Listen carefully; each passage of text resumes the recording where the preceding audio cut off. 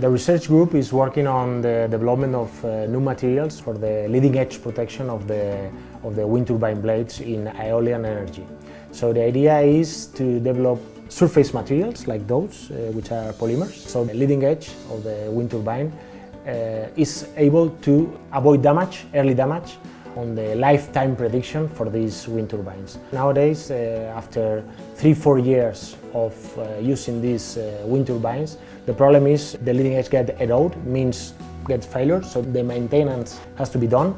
And it's too early, so the cost of energy is too high. So the idea is to develop new materials to prolong, to increase the lifetime for these blades. In our case, what we are doing is to help companies like Gamesa or Vestas or Siemens, which are the manufacturers of these wind turbines, or the other companies like material suppliers like Aerox.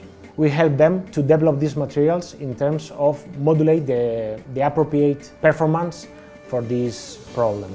This research is in a framework of different institutions.